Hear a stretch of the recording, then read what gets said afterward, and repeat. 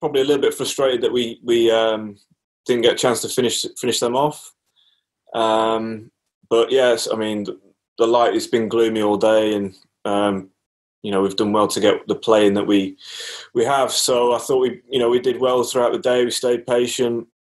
We tried to get the ball in the areas that we wanted, that touch fuller, trying to get the nicks, and pitch seems a bit too paced. It seems flat for a bit, and then the odd one will go through or just nip sideways. So I think we're pretty pleased with where we're at. Obviously, we'd have loved some more play in today, but wasn't to be.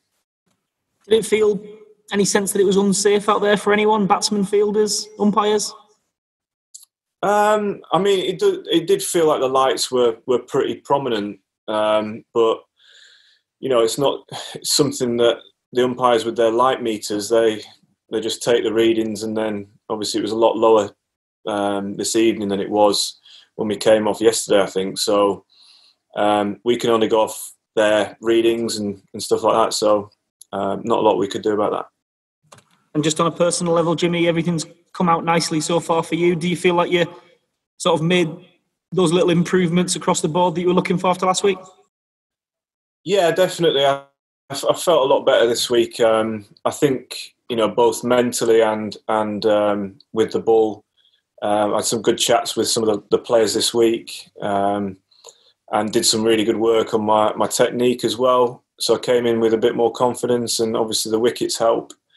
And I think just remembering that why we play this game, it is enjoyable when you get it right. So trying to have a bit more of a smile on my face and enjoying being out there with the lads. Okay, John Etheridge, please. Jimmy, hi. Stuart's taken 3 wickets or more in innings, in 7 consecutive innings now. He's having a fabulous summer, isn't he? He is, yeah, definitely. He's, it's not just the summer. I think it goes further back than that. He's had a fantastic few years, and yeah, there's no reason why he can't carry on like this. He's bowling fantastically well, full of confidence. You can see there's a spring in his step when he's walking around the ground, and obviously his fitness levels have looked fantastic because he's getting through the overs as well. He's not just sort of picking up 3 or 4 wickets and in quick time. He's putting in the hard yards in to be able to put the pressure on and get going deep in their innings and sticking around to take the wickets. Who's next, please?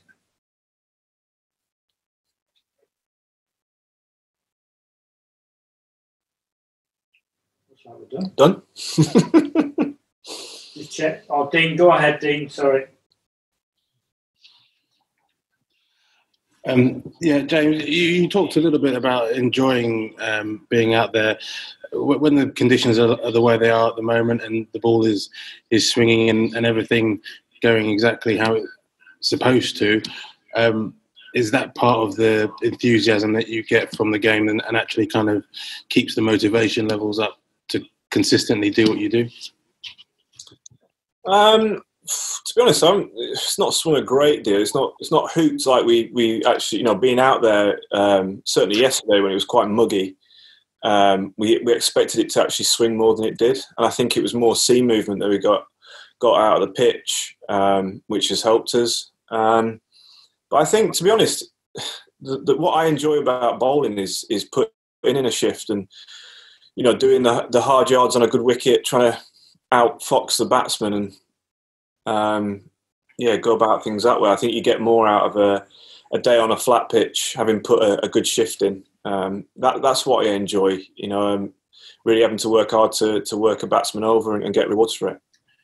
And from your point of view, one of the things with the bowling attack that has been a topic of conversation for probably the last 6 months to a year is about the Ashes and the kind of bowling attack that England are looking to develop for that job. Clearly, what you need in England is different to what you need in Australia. Has it been a relief, or not a relief, but has it been reassuring to see a bowling attack picked to do a job here in the conditions that you've got? Yeah, I think that should be the case wherever you really. I think you should pick a bowling attack to win the game of cricket on that particular surface. And I think, going to Australia, you do maybe need something different. But to be honest, I don't think you go. A good ball is a good ball on any wicket. You still get bounce, you still get sea movement in Australia. It's not like we're going somewhere completely alien to English conditions. But maybe you have to go about it a little bit differently. But I think it's the one thing that this summer's shown to us is that we've got a really good depth in our bowling group in particular.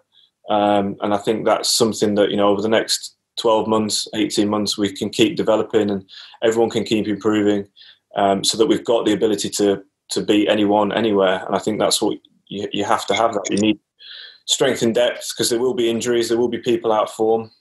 So on any given day, you need an attack that can win games. Thank you. Okay, we'll finish with Lizzie and then Saeed, please. Hi, Jimmy. Obviously, with all the work that's gone into getting this series on and the previous series on, it's quite frustrating to have all these disruptions for bad light. Have you got any thoughts on what might be done about it, or is it just one of those things? I know the pink ball has been suggested, although that's probably not a flyer. Is there anything you think that can be done to minimise the disruptions?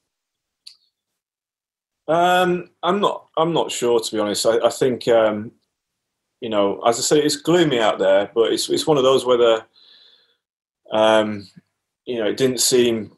Sometimes it doesn't seem like the batsmen are struggling with it too much. So whether they change I don't know what the reading is on the light meter to come off, but maybe it could be a bit more leeway there potentially.